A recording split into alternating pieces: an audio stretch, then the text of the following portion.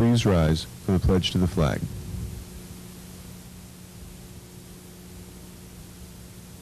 I pledge allegiance to the flag of the United States of America and to the republic for which it stands, one nation, under God, indivisible, with liberty and justice for all. Please remain standing for a moment of silent meditation.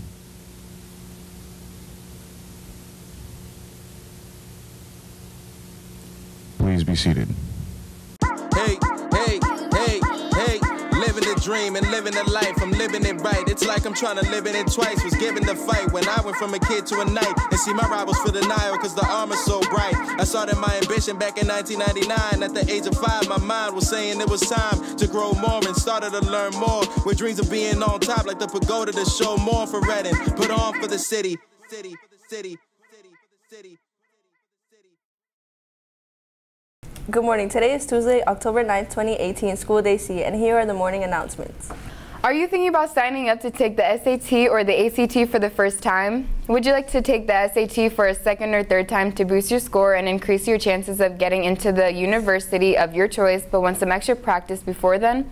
Are you trying to fulfill the Keystone requirements for graduating, or do you need some extra help with math or language arts homework? If the answer to any of these questions is yes, then this program is right for you.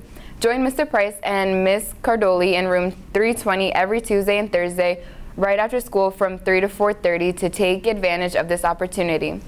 During this program, you will receive personalized instruction and work with teachers to target areas of improvement. This program is free, and we encourage you to come check it out.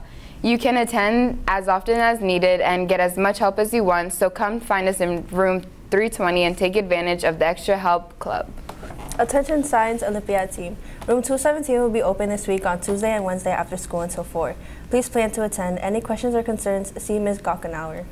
Do you like bowling? There will be an interest meeting for the boys and girls bowling team today after school in the gym. If you cannot make this meeting, please see Mr. Marino in the boys' locker room.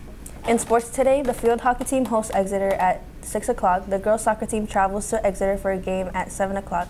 And the girls' volleyball team hosts Exeter at 7 o'clock. Come on and support your Red Knights. That's all for Night News. Thank you and have a great day.